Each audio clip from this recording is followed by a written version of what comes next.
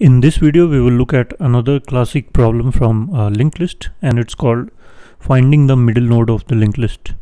So again we will use some concept which we have already seen while we were calculating the kth node from the end of the linked list. So we will use the two pointer concept, and this concept is very useful while solving different linked list problems. There can be other solutions also, like if you have to find the middle of a linked list, and I have taken here the even number of nodes and odd number of nodes, both cases. So one way could be that you iterate through this complete list until you reach the end, and you keep track of the count of nodes. So in this case you will find that the count is 6, so you can divide that by 2, you can get 3. So 0, 1, 2, 3, you can treat this as the middle node. In this case there is not a unique middle node. 3 and 4 both are in the middle, but in the odd case we have a unique middle node, 2 nodes on this side, 2 nodes on this side. So that was one approach, but other approach would be to use the two pointer concept. So let's say we have this linked list and we start 2 pointers, again a slow and a fast pointer. So while finding the kth node, what we had done, we had advanced one of the pointers by k steps. So first pointer was here, and then we started moving both the pointers together. So this was the head node, and it was somewhere k distance apart, the first pointer. And when we move now both of them one by one, we reach P1 reaches the end first, and then P2 will be at a distance of k from the end, and that's how we calculate it. In this way, in this case also we are having 2 pointers, but we are moving them in different ways. So here the goal is to find the middle node. We don't know what is the middle node, what is the position of the middle node. So this was for general kth node. Irrespective of number of nodes, even if it has 10 nodes and let's say k was 3, we have to find third node from the end. If it was 100 node also, we had to find third node from the end. So we had advanced that pointer by k steps, but here this node will change depending on what is the length. So if we have 10 nodes, roughly we will be pointing to 5th node. If we have 100 nodes, roughly we will be pointing to 50th node. So here we don't know what is the value of k.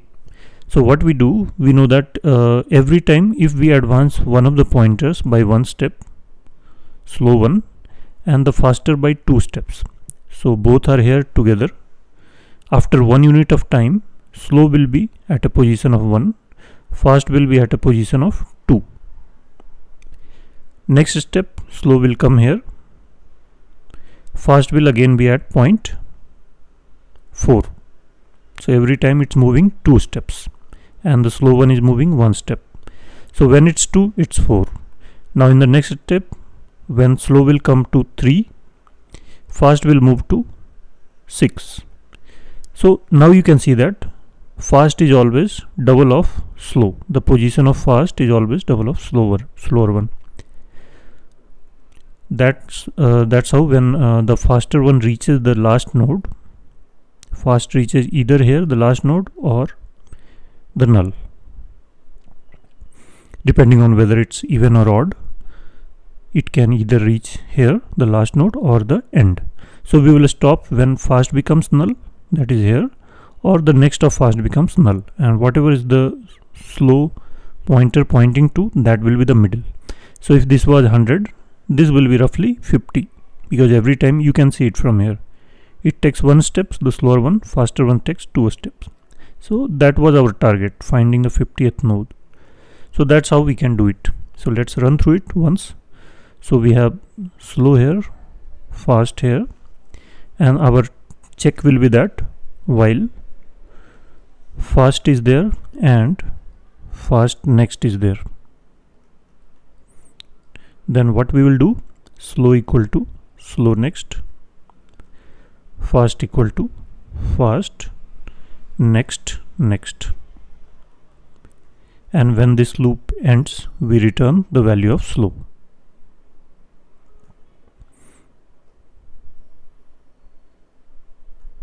Also you can have a base case that if fast is null or head node is null, that is there is no node, then return some value, let's say -1. Now both are here, fast is there and fast next is there, so move slow by 1 step, so slow comes here, fast by 2 steps, so next, so fast is here. Again fast is valid, not null, and fast next is not null, so again move slow by 1 step and fast by 2 steps, next. Now fast is not null but fast next is null, so we stop here and return whatever is the value of slow, that is 3. Similarly you can run through example on 6th node, so let's say it was 6 and then null,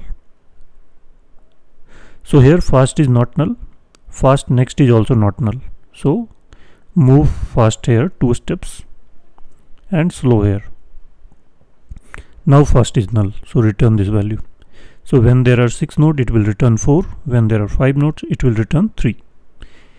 You can tweak your solution if the requirement is that return first of the middle nodes. In the case of even we always have 2 middle nodes, so you can adjust your code depending on that. Now let's run through this example in a code and we will see. So we have this linked list with 6 nodes and we have one middle node function which takes head of the list as input, and then we will find the middle of this linked list and we will pass the first node pointer which will be the head and then print its value. So let's implement it. So the base case is that if head is null then return some dummy value, let's say -1.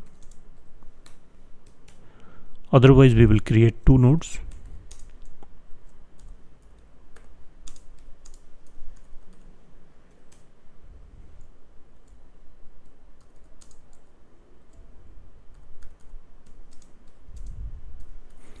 Both are pointing to head and the loop will be that while fast is not null and fast next is not null, then slow equal to slow next,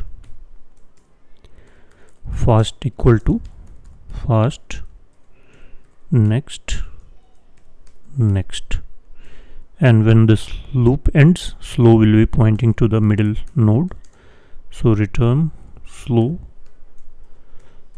data. And now let's see what this prints. So it prints 4. Now let's try with 5 nodes. So it has now just 5 nodes and now it should print 3. So it prints 3, and if you pass null it will return right from here if the list has 0 nodes.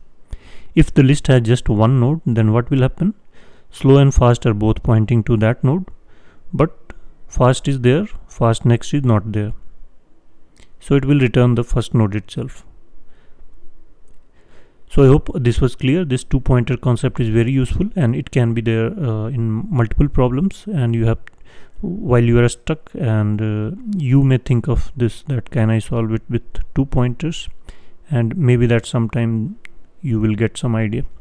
So that's all for this video. We will come with some other problem related to linked list in the next video.